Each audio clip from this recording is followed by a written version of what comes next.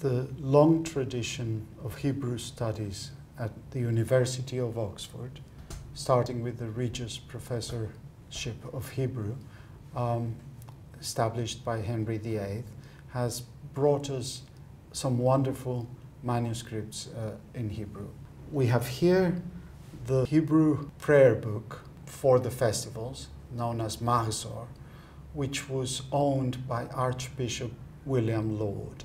We can see in the book itself the wonderful medieval illustrations that it contains, traced so many times that the image cracked and we have had to repair it.